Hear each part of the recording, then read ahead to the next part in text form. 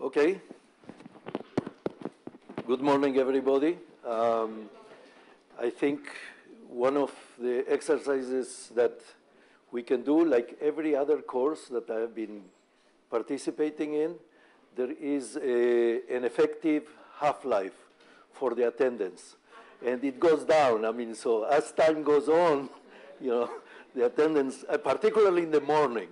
I mean, okay, so good morning, everybody. Hopefully, I mean, it's not too early. What I want to do is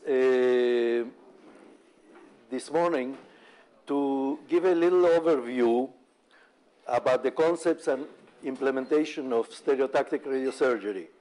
It's not going to be possible to get everything about radiosurgery in 1 hour, but at least what I want to do is to give you some ideas about the things that are specific to radiosurgery. Now, how many of you are doing radiosurgery? 1, 2, 3. Okay, good. So any questions that you have, you can ask them, okay? So let's get started, okay? Basically, I'll just cover a few things, basically some concepts about the targets and dose distributions, which are specific to radiosurgery. But nowadays, as we will see, I mean, there is gradual overlap because some of the things that we are going to see in radiosurgery are not very distinct from other 3D and IMRT, 3D conformal and IMRT. So what I want to do is give a little bit of an history so you know where we started and where we are now.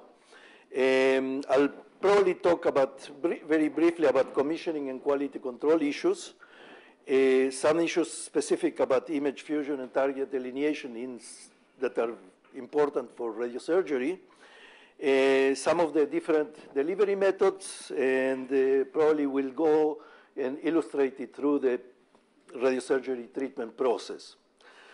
So where did we start? In 1951, a neurosurgeon in Sweden, Lars Leksell, came up with this idea that instead of doing surgery, just cutting the patient open and taking care of lesions in the patient, perhaps a feasible idea would be to give a high dose of radiation and to ablate the tissue without having to open the patient up, basically. Okay? So that was the concept. It was not radiation therapy. It was basically surgery. You want to kill the tissue. Okay? So the concept is quite different from what we have been talking all along. You'll have all this in your handout, so it's interesting. I mean, there is a very nice, interesting article that you can download for free from Tim Solberg and others about this that gives a little bit of the history. But if we have to define what is radiosurgery, it's basically both using a stereotactic system, and we'll talk about that in a moment, and high energy beams to irradiate that particular volume. So it requires two things, two components.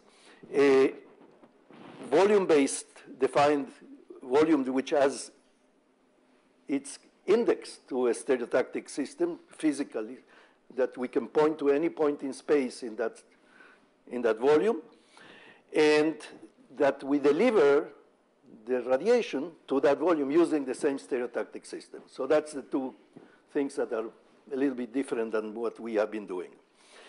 And the other characteristics is that both of them are designed to produce as sharp a fall-off of the radiation as we can. So what is the stereotactic localization, basically? We have a stereotactic head frame that is rigidly attached to the patient's skull. So mechanically, this space around the patient's skull is just one unit. And any point within that space that we define can be referenced to a specific coordinate in that space. That's basic concept and very simple. Now, any point or any structures should be able to define them and in that space and use that to both define them and treat them. So what is basically a stereotactic localization? If you take that space, and here we have a diagram of a reference frame, which basically it's attached mechanically to the patient's skull through that base. And we can take cross sections through that. And the thing that is specific about that, if you see this set of rods, and there are different configurations of basically localizing rods, but if you look at the cut through this top of the head, you see that there is very little of a head in this space, and there is these sets of points, which are the cross sections of this rod. Now, as you can see, and just pay attention to the ones that are highlighted in yellow, as we move through the different planes, that position or that point, it's going to move in relation to these other two that are basically your reference things. You can see that this point, the distance from this point to those, keeps increasing as we move down. That's why this has a shape of a letter N, if you want, or so on. So once we have that, any point in that space or any cross-section or any anatomic landmark can be defined by an X, Y, Z coordinate in that space, coordinate system. And the X and Y are very simple. I mean, this is your X and this is your Y. You have to be careful because depending on what system you have, the origin of that X and Y coordinate could be different. Sometimes you go to a CT scanner and it defines 0, 0 at the top left, the top right, at the bottom. So this is something that to be very careful. So on each cross-section we have X and Y, and it remains to be defined what's the Z coordinate of that point.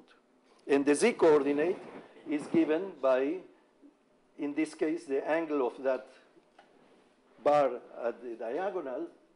And from that point, we can define the Z.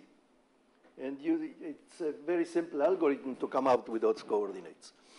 So what is this treatment strategy? We position that point or the volume that we defined at the point of convergence of our set of beams. And we want the intersection of all beams to be at the specific point that we target.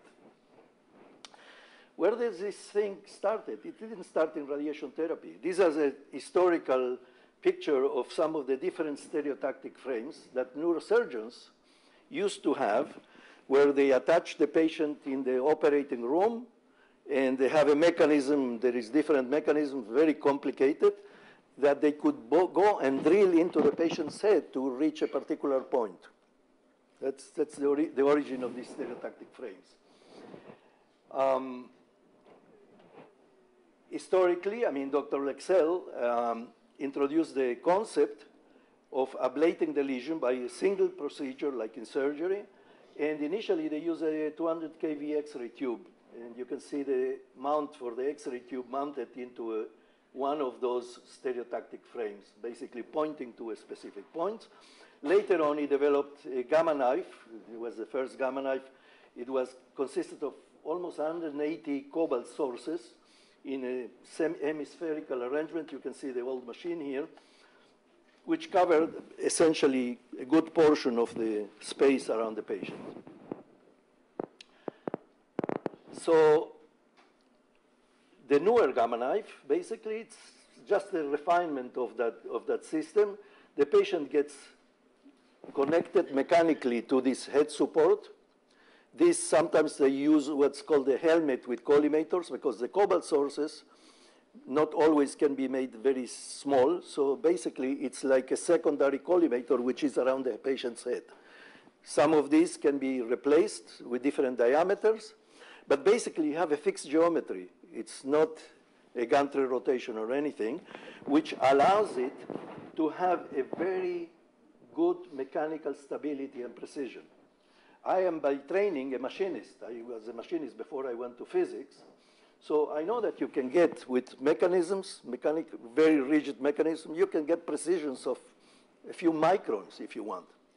So a lot of times, I mean, we hear the gamma knife is precise to less than a millimeter, a quarter of a millimeter, a tenth of a millimeter. Yes, all that mechanism perhaps can be made to be precise to a quarter of a millimeter. But let's talk about that a little bit later in terms of what's the implication for the precision of the treatment. So the collimators can be of different diameters, as I say. Once the patient is attached to this rolls into the head of the machine. They open the shutters, patient gets irradiated, and that's done. So you have an arrangement of beams, all used to cross at one single point, which gives you very nice spherical distribution of those. The initial uses of radiosurgery were not for tumors, were for arteriovenous malformations. If any of you has had any experience with plumbing, pipes and so on, well, that's what happens in the brain. We have the arteries, we have the veins. The arteries become smaller and smaller. They deliver the oxygen to the tissue, and then the veins start collecting the blood with other oxygen and drains. So normally, there is a lot of impedance or pressure gradient between the artery and the vein. Some malformations are such, basically, that there is no microscopic vessels, and the blood just goes through. I mean, there is no resistance. What happens? The tissue doesn't get the nutrition, and the patient suffers the consequences.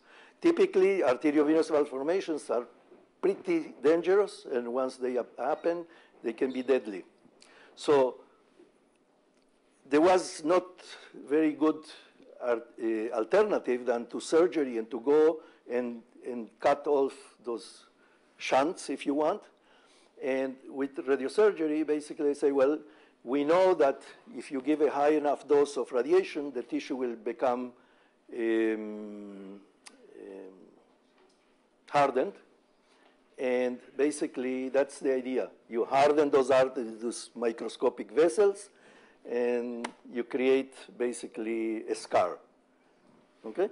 The only problem was that how do you tell where you have to irradiate? Well, typically, they used to have radiographs with two orthogonal views in which you can see they put some dye, so you can see the vessels. And here you have an area, okay, where there is leakage. And you can see it here.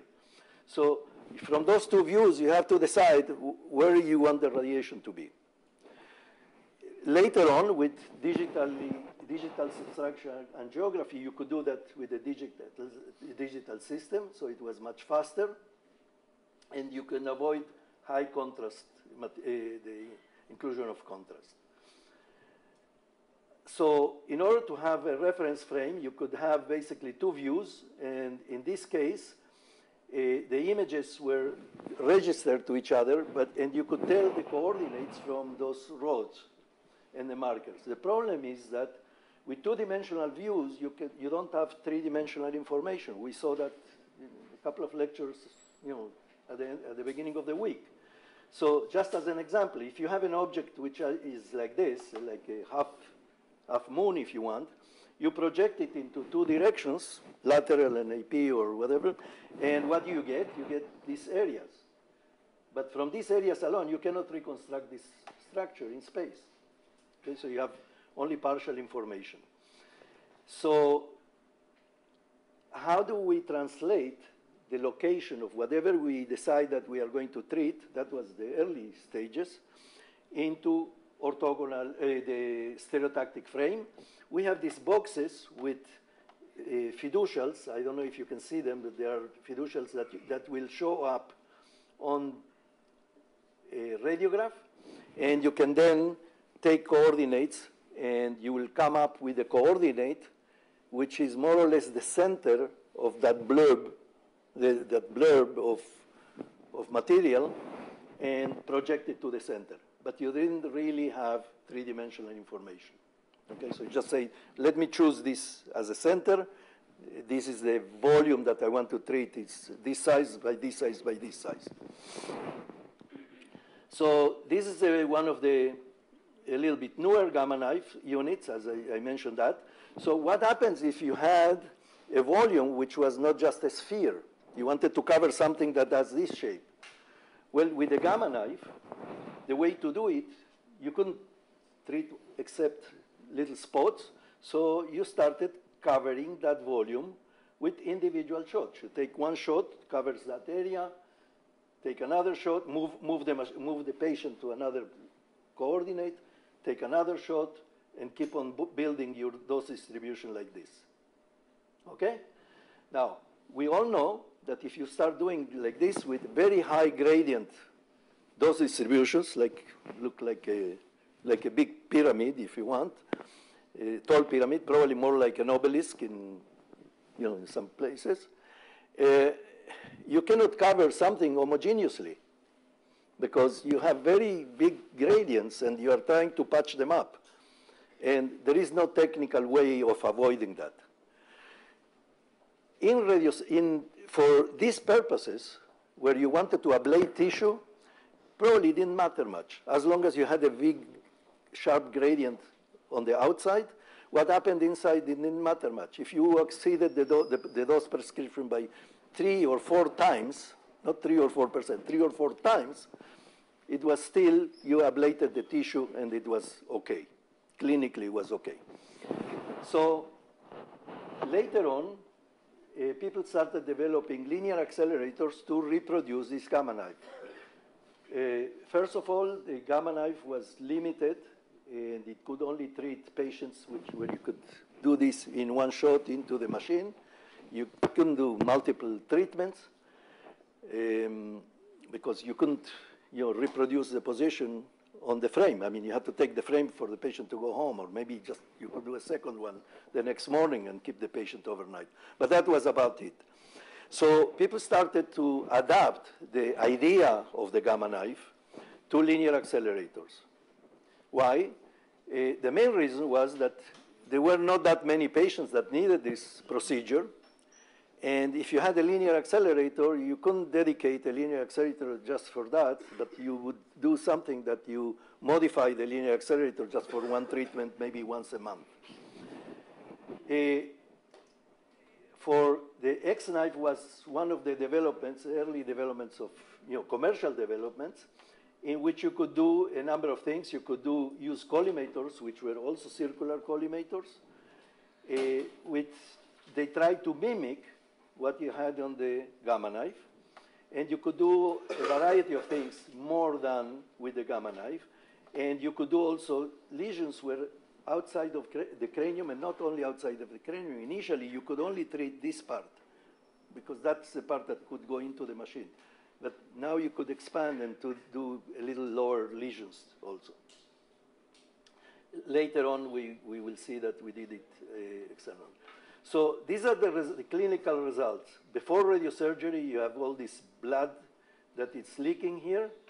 And 6 months later, I mean, you achieved basically control of that thing. So obviously the thing. So it is historically the first, I believe it's the first, Linac-based radiosurgery system, and it was developed in Buenos Aires.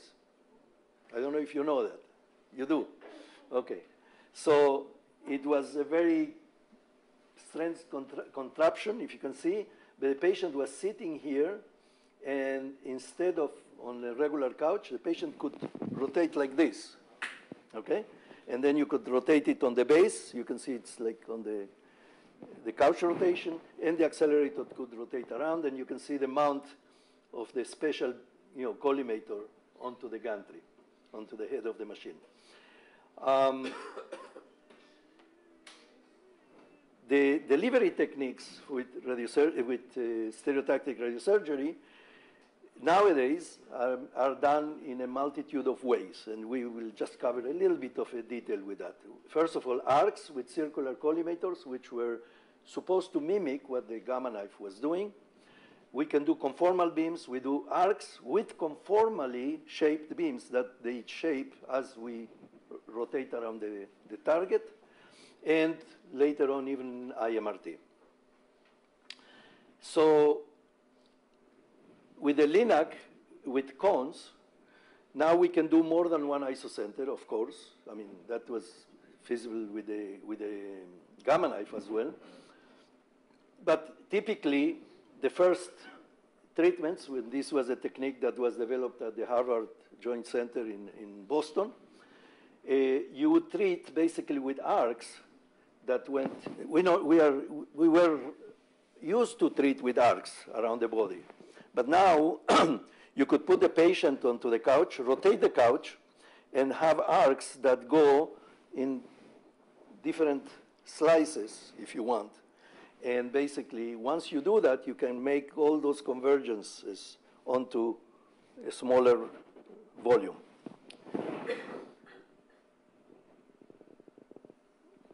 This is a diagram of the mechanics, and that was the technique that was initially developed. You had an arc which was essentially on a cross plane, and then four more arcs, sorry, okay, out of plane. So how did you create those things? Usually the collimators, you have to remember, this is in the 1980s. The machine didn't come with MLCs or anything. I mean, that was developed much later. So in order to get a sharp penumbra, we did two things. First of all, we created a tertiary collimator. The X and Y jaws, that they're secondary collimator, you have the primary, and you create a tertiary collimator where you have a small aperture made of lead, usually precisely machined, with a mount that mounts to the head of the machine. So this is a tertiary collimator. And this is one of the first commercial ones. So you can see here, this is the beam that is hitting the tertiary collimator. The collimator in some cases was made of two pieces, and the final collimation was the lower one. And this part was mounted into the head of the machine. From what I remember, this is a Siemens machine.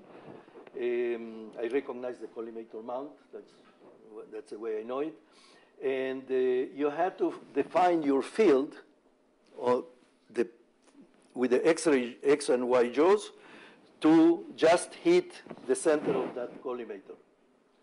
Okay? Remember that picture. Right? So this is defined by your field. Okay.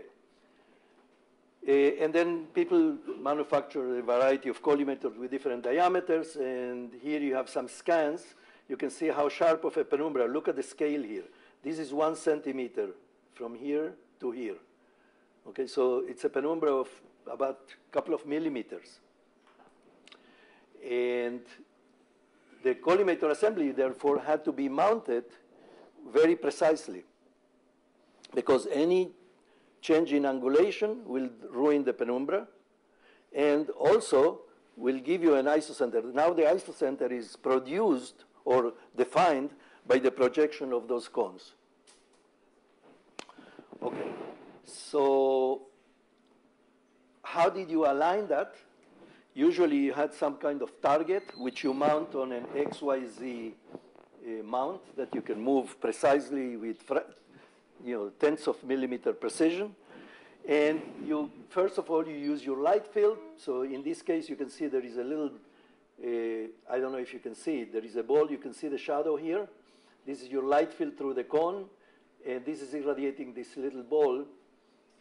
This is probably a piece of film. And you can see it here. This is the spherical ball. And if you can move that precisely, you can make adjustments or use that as a reference in the space of the room. Okay? Now you are rotating the collimator around it to test how accurate your rotation is in relation to the room coordinates. So, and once you have that aligned, you can probably align your lasers to hit that little sphere, which will tell you this is the isocenter of the machine in the room. So the QA for the stereotactic system, many of you have heard about the LUTS quality assurance tool or LUTS test. Yeah? Anybody didn't hear about that? You didn't hear about it? Okay. So you need to read about it. Okay?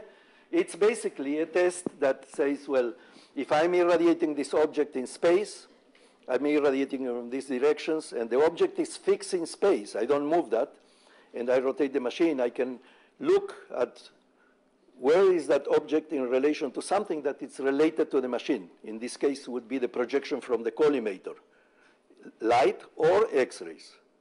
Typically, you use the X-ray beam.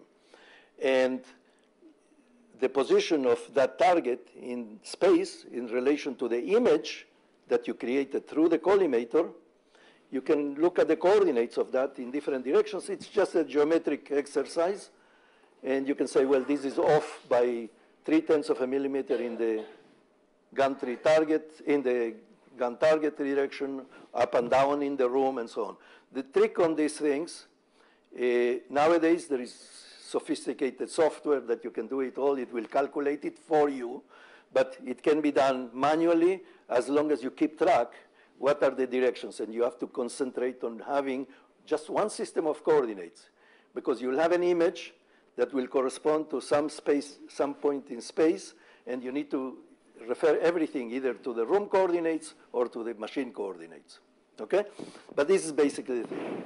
So I'm not going to go into detail. You can probably read on that many articles, and this is an example of software that does it for you automatically or semi-automatically, as long as you know that you took your images in the right sequence that the software expects you to take, okay?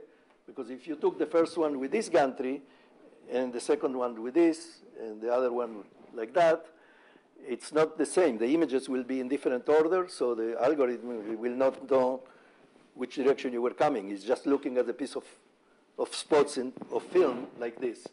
And you can tell, you could probably measure physically on a piece of film where is the center of that collimator field and where is the shadow of that target. Okay? And here you can see the variations, and you have the automatic edge detection in this case and so on, so it makes it easier. But we used to do that by hand. I mean, it's not, it's not so hard. So what is the idea of doing this multiple beams, multiple arcs? I'll just going to give a small illustration. In this case, this is with a micro MLC, but the concept is the same. If you treat this target with one beam, you have this distribution. If you start adding beams, like this is a lateral, you get a better coverage, okay? We spoke about this in my first talk the other day, yeah? You start using multiple directions. And if you do two parallel opposed, I mean, you get even better coverage, and if you start adding more directions, you'll get a very nice coverage. And if you now, on top of that, do this in different planes, now you get a real good coverage. Look how sharp this covers your target, okay? And very nice follow-ups. So this is basically the whole idea of stereotactic radiosurgery. Multiple planes, multiple arcs, okay? And here is a comparison of the dose distribution. Both of them cover nicely, but with this one, the 50, well, that's a 30%. That's the blue one. The blue is between 40 and 60%. You can see it's much bigger for fixed, 9 fixed fields versus 9 arcs, okay?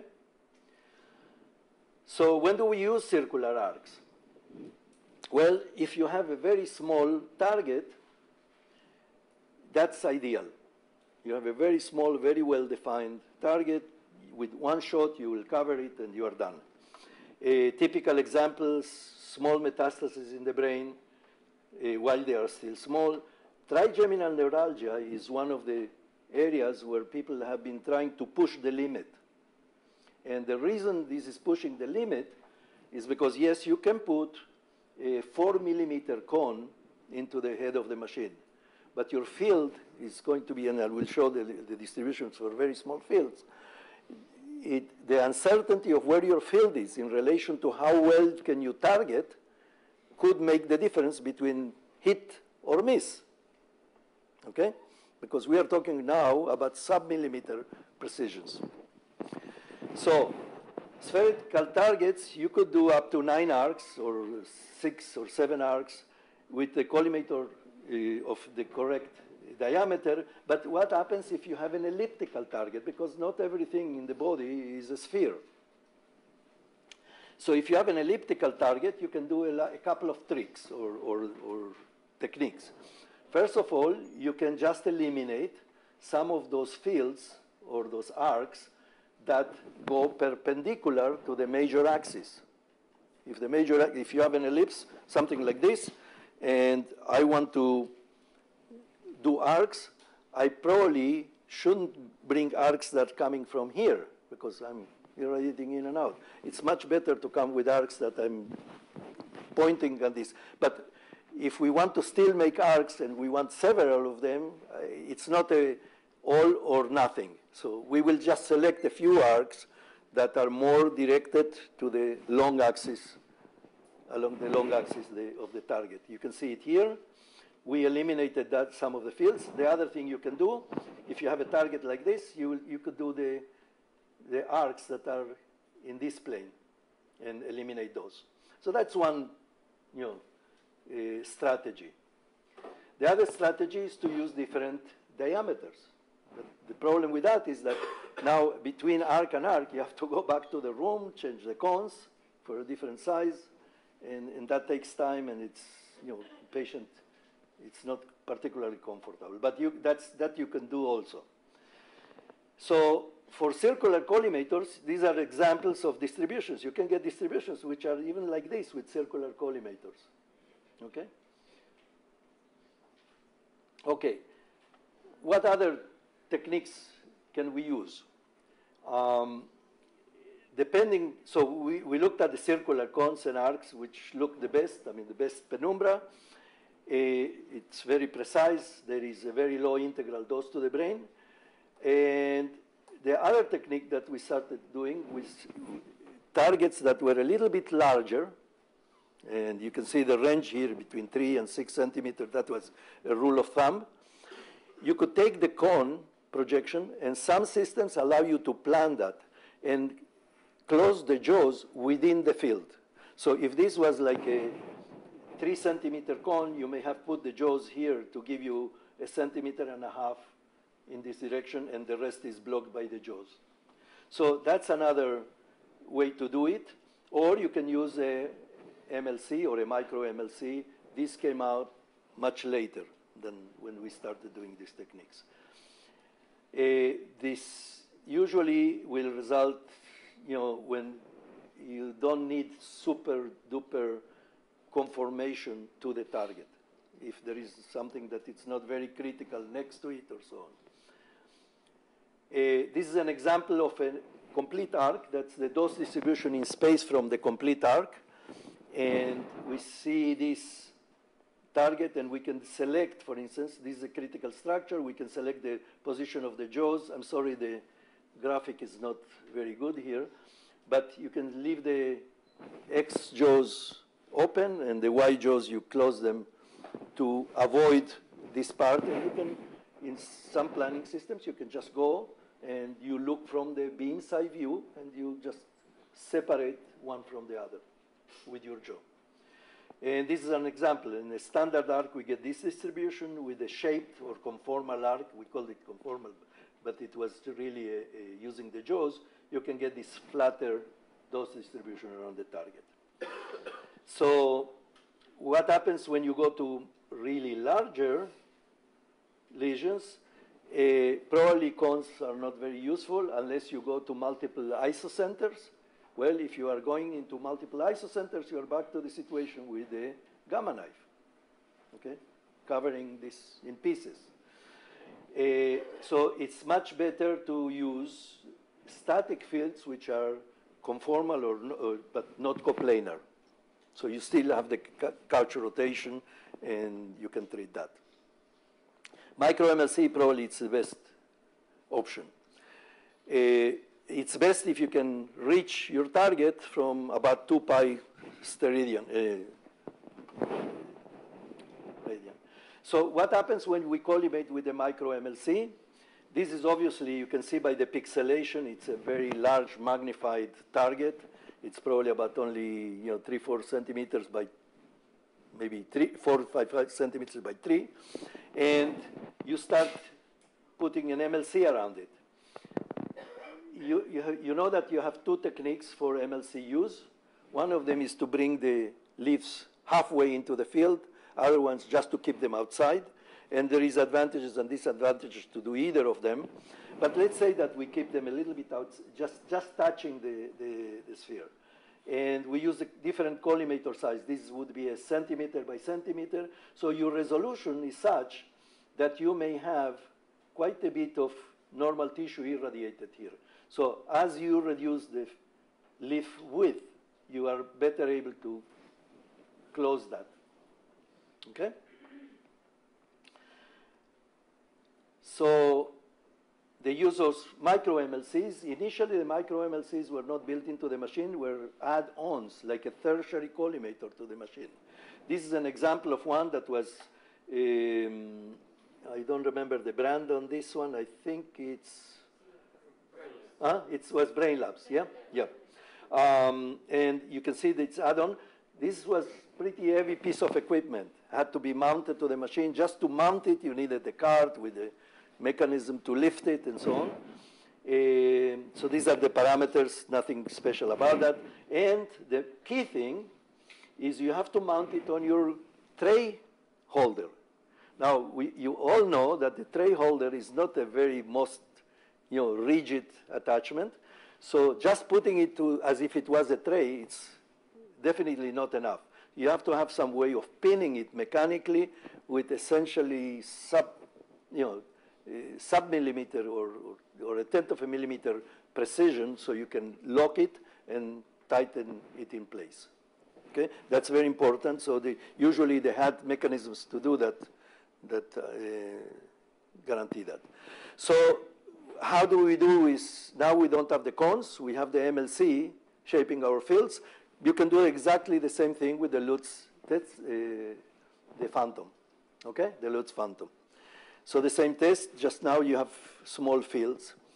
And now what is the procedure typically for a radiosurgery? You have the MRI images typically because CT is usually not good enough for contrast resolution in the head, inside the brain.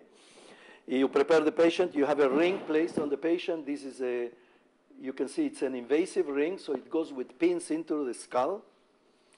Not particularly comfortable, but it's not the end of the world.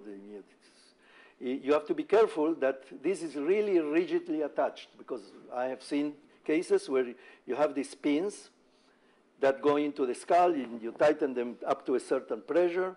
But I have seen situations where they were put in the wrong place. First of all, you have to make sure you avoid blood vessels. You don't get some hemorrhage from the hole. But also that you come in a way that is mechanically stable. I have seen cases where one of these was put almost like at an angle to the skull and just moved during the process because you do it in the morning, you treat the patient in the afternoon. Patient is waiting while you do the plans and so on, QA. And by the time you bring it to the machine, it was in a different position. But you couldn't tell because it was on the skin and they had some swelling of the skin, so you couldn't see it. So this is a different type of localizer, which is not invasive. And this was developed at the Harvard Joint Center also in Boston, where you replace the pins now with a system that has an occipital mold to keep the head in relation to that, I mean, this is to take the weight and to make it a little more stable. And I'll show you there is one more part. There is also this bite block, which secures the position, because the jaw, the lower jaw is movable, but the upper jaw is part of the skull. So if you have something that you bite into it and it's well made, you basically have a number of points and you apply pressure. Now, you know who this guy is? This is Wendell Lutz, the one that invented that Lutz test. Okay? He was just testing this and demonstrating how to mount this. Okay? Old colleague of mine, bright man. So with the relocatable system, now you have the patient,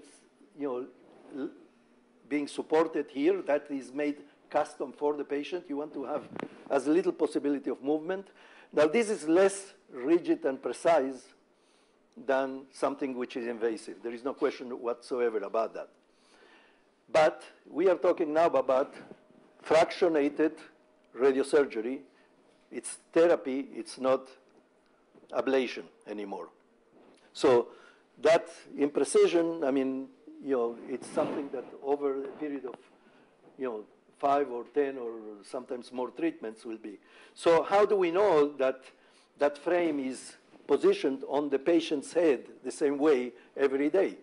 Okay, we put it once, and now the patient goes back and it bites again into the mold and so on. Well, there is devices that you can make that are geometrically rigid. You mount them onto the base that the patient is supported by, and you make those measurements, which is basically the distance between this sphere and the patient's cranium. And if you go in all directions, you can get a pretty good error detection of the order of a millimeter to 2 millimeters. But you have to do it several times. You do it before you put it, before you start your process, throughout the process, before you do the treatment. So this is patient immobilization. That's a different type of immobilization mask, but there is a number of them now in the market. This is the key. I mean, that the setup errors can be up to several millimeters. How this is made, I mean, you have a mask that it's made custom for the occipital part of the head, and then you make strips that secure it, and they are rigid as much as you can, and then on top of that you put another mask, so the patient is mostly, stable. Now, when you do angiography, sometimes, I mean, you have the angiography done without the mask, obviously. That sometimes it's done, days before, and you can either do a CT scan with the localizer frame, or with the angiography similar to the other one, and you need to relate those coordinates. Now, what happens, now you bring the patient to the treatment area, you did a plan, everything looks great. Now you bring it to in this case, it's with a system that has what's called the localizer target frame, and you can print these templates that go onto that frame. Now, this space now is the stereotactic space, and you can tell that there is some patient identifier. Obviously, you don't want to take one from a different patient, so it's specific to each patient. And you can have the marks that correspond to the isocenter line. So you can align this with the lasers initially. That's a first approximation. And you can see for each arc or for each fixed shaped beam, we'll project it onto those drawings on the box. Now, what happens if you do that, and now you take a port film or a radiograph of some sort, and you find that, well, I need to move, but I need to move, 0.6 of a millimeter in one direction and 2 millimeters in the other direction. Now you have to have something that you can control the patient position before you treat. Now, there is a number of ways to do that. Most of the holders that hold the patient in place have verniers that you can just make very well-calibrated motions.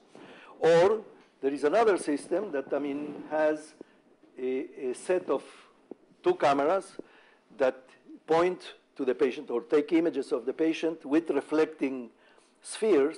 If you took those spheres in your CT set and you know where they are, and this gives you the images in the room coordinates now, it can tell where that frame, this frame, is now in space. And since it is attached to the patient, you can make small corrections. This is a set of, it's not very clear from your distance probably, but this is a set of X-rays in 2 orthogonal directions, and you can compare them to your reference images, and it will tell you, well, just move this direction so much and this direction so much.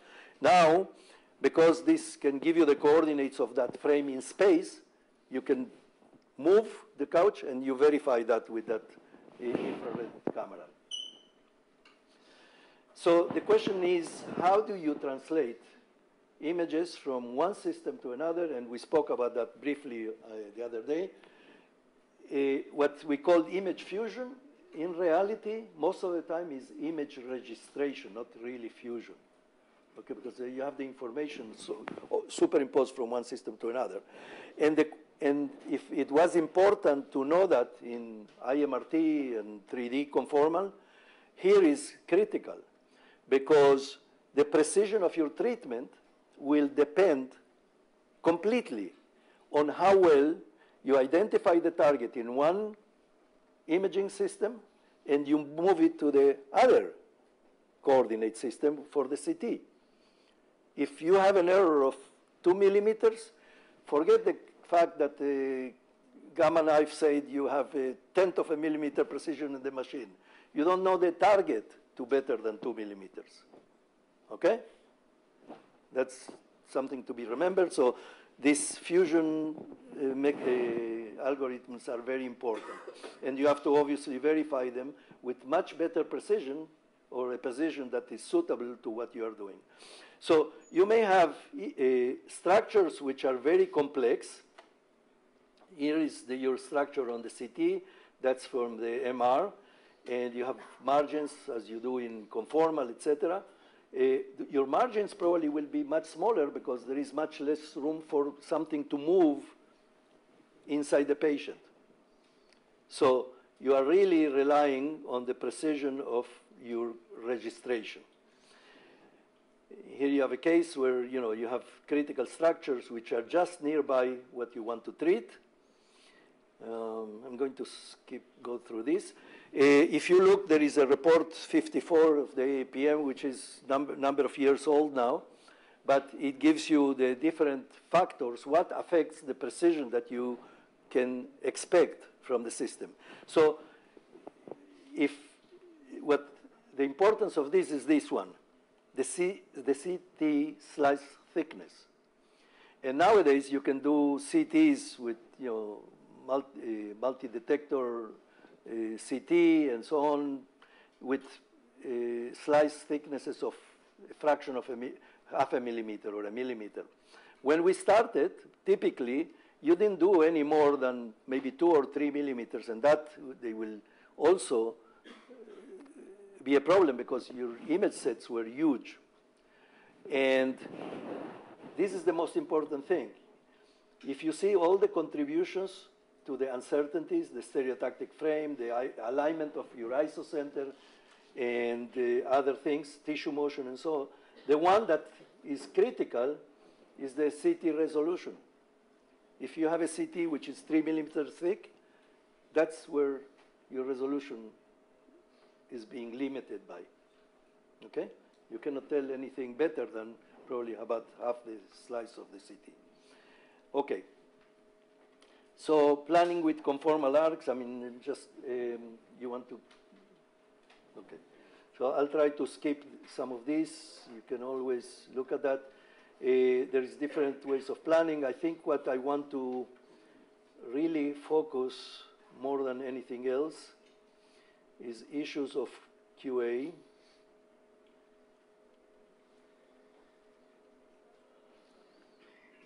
Okay.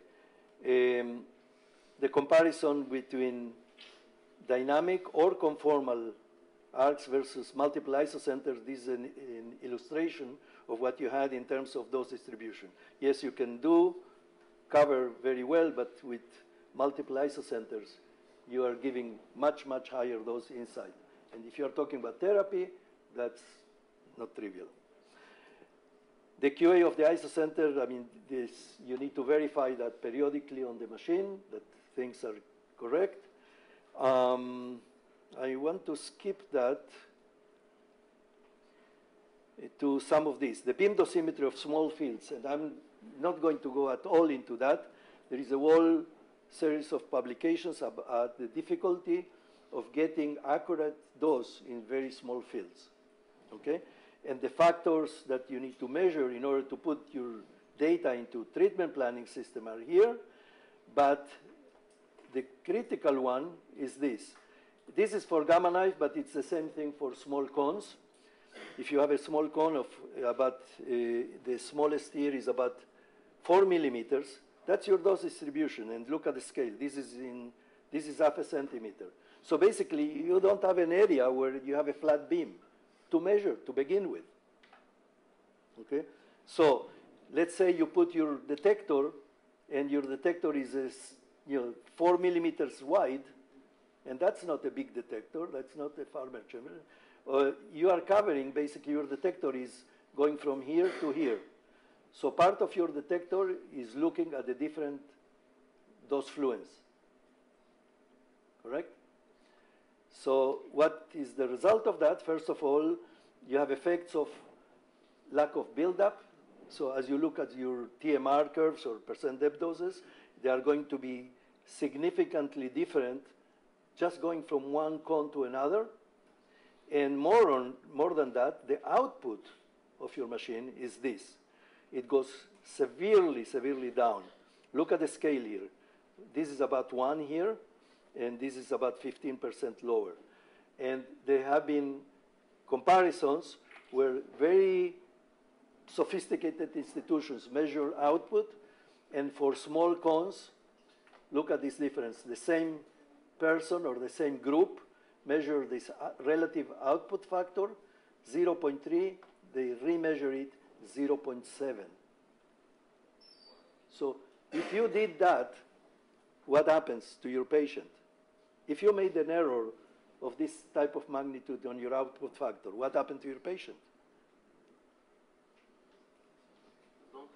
You either overdose or underdose by a factor of 2. Not 2%, 2. Huh? Okay, so this is a very critical thing. Anybody that is even thinking about doing radiosurgery better understand what they are doing in terms of the absolute dosimetry. Okay? I cannot go into that because Eugenia will just kick me out of here. So then you have issues with the verification of your dose calculation because we are talking about small fields. The calculation algorithms are not perfect. Okay? And you need to do patient-specific measurements. I'm not going to go into this one. But you have to do those volume dose evaluation, surface dose summary slice, those volume histograms. I'm going to skip that one. You need to define quality indices for your treatment, but you need to do this. If you are going to do radiosurgery, this is an absolute must.